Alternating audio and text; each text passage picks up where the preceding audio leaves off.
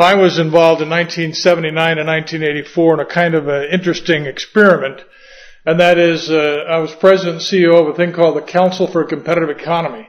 And it was an organization that was dedicated to the idea that if we could bring all the really true free market businessmen together, maybe we could lobby, or at least make the case in Washington for a pure free market. And the idea was that there must be a lot of free market guys out there, but maybe they're in different industries and all that. And we could pull them together. After 5 years as president, I discovered that there were some problems with that model, but there were also some ways that we might be able to approach it. Unfortunately, by that time, Charles Koch, who had been one of the early supporters of it, felt that it was a lost cause, and while he hadn't put a lot of money into it the last 3 or 4 years, he still controlled it legally. So he wanted to give the mailing list to Rich Fink, who had ideas of starting a grassroots organization called the Citizens for a Sound Economy.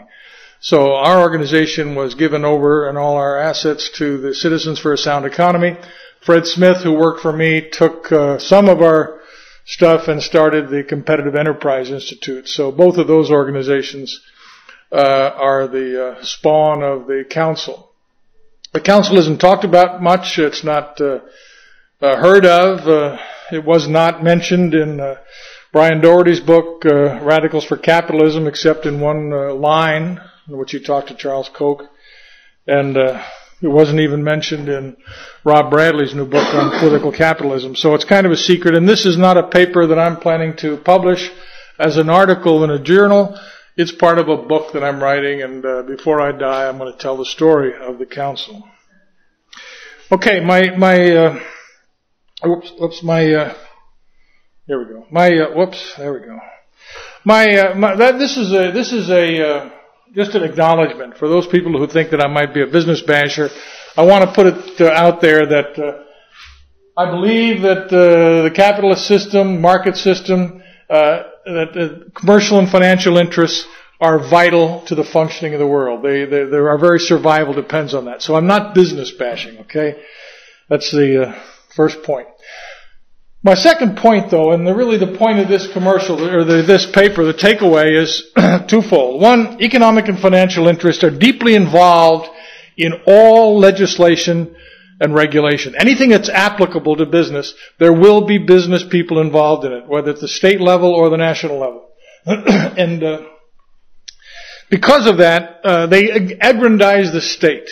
Business is what upholds and energizes and aggrandizes the state in all 8,000 legislative members around the country. There's about 7,500 state representatives. There's about 540 people in Congress. I defy you to find one of those people who doesn't have strong support from some commercial or financial interests. It's vital to them. And so it's not only that they're involved, but they uphold and they are part of what Albert J. Nock would say, the greater state. We have the government, but we also have the state, which is the king and his court, and all the groups, that special interests that aggrandize and uphold the state. Business or commercial and financial interests are right in the middle of that. Okay. There are some principled free market people out there in business, no question about it. But my experience after over 5 years and about 20 years as a state lobbyist in Kansas and Maryland and Kentucky and 5 years on Capitol Hill is that the overwhelming majority are in that position because of circumstance more than ideology. Bill Gates at one time was very much a guy who didn't believe in being involved in government. He didn't need government. He was in a new industry, and most of the people who we found in that way, we're a result of circumstance more than principle. But it doesn't really matter whether we have a lot of them or a little. That's not the point. The point is whether there's only a small number of businessmen who are involved or business interests who are involved in legislation or regulation, or a lot. The fact is they're all out there. There's nothing that isn't touched. And that's the commercial point, or the essence, rather. is that they're riveted on these things. Their policies are continuous, professional, widespread, very effective. I flew down here. If there's one thing I hate, it's the Transportation Safety Administration. Now, we all blame government for that. The airlines not only could have stopped it, they were in favor of it.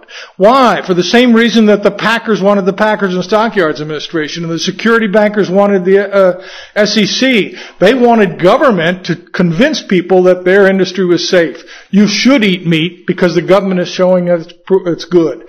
You should invest with us. We weren't the problem of the stock market crash. It's now safe. We're now regulated.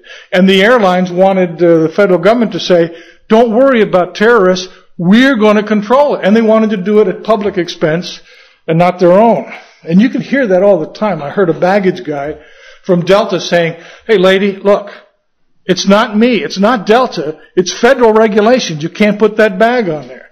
They always want to pawn it off on the federal government. I'll never get through these.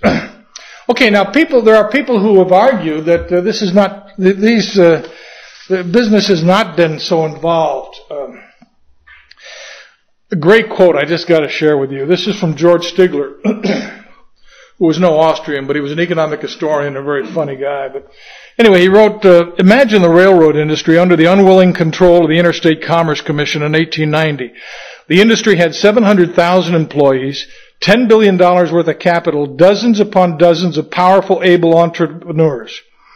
The ICC had 5 commissioners, a staff of 61, a budget of 150,000, and infinite respect for the members of Congress, who in turn were not lacking in respect for the great industry of railroading. If told that the ICC controlled the railroads, the Duke of Wellington would have repeated himself. Anyone who believed that would believe anything. Well, the arguments against Stigler's thesis and that of Gabriel Kolko is, hey, we don't think that the railroads got everything they wanted.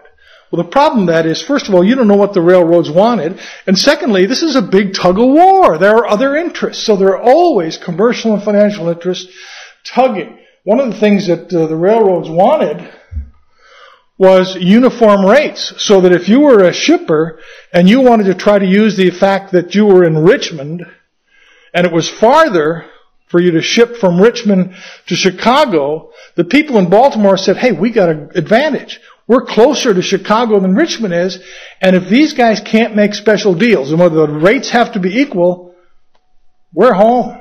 And that's what they did. So they wanted the equal rates so that the shipping industry in Baltimore had the right to outcompete Richmond and some of these other, Charleston, all these other ports, and New Orleans even. So it's not, well, let's go here. Okay, people say, well, it's we're all the lefts would say we don't have capitalism, we have fascism. Well, it rings true because you have people can see that. They see business involved in all these things. They see Goldman Sachs and all these companies wanting bailouts and the GM and all that. So the arguments of the left are hard to dispute. But does it really matter? I mean, does it matter whether we're 10% fascist or 80%? I mean, hardly the point. Okay, also a lot of defenders often discount political power, commercial, financial interests, either because they're ignorant or because they don't want to reinforce those critics. As I said, it's like people who think wife-beating reports are just a ploy to discredit males or marriage or something. That's not the point. All wife-beaters are husbands, so let's acknowledge that. Okay, where does the elephant in the parlor come in? The problem is not what business, apart from the aggrandizement of government, the problem is not their individual achievements. It is that this whole climate, this whole atmosphere spawns a powerful urge to rationalize. People have said to me, don't you understand, business needs to understand that what they should be after is the general welfare, not their own personal interest. I never met a lobbyist in 20 years of state houses and 5 years of Congress who didn't say, hey, I can make the argument that what we're asking for is good for people. I can make the argument that it's good. 5 minutes? Oh, that's great. I'm out of time? Thanks, Pete. Thank you very much. That's what he did yesterday. I saw it. I never met anybody who didn't say, I can rationalize how this is good. When one of the first things I did when I became president of the council was went up to Detroit to actually have a televised interview, or not a televised interview, televised debate against the executive director or something of the Wayne County Economic Development Commission against the Chrysler bailout. Talk about in the lion's den.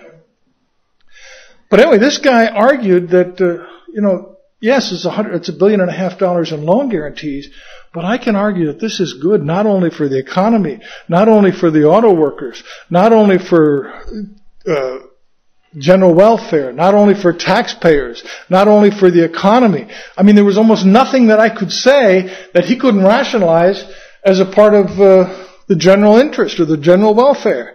And this powerful urge to rationalize political capitalism is a bigger problem than what they actually achieve.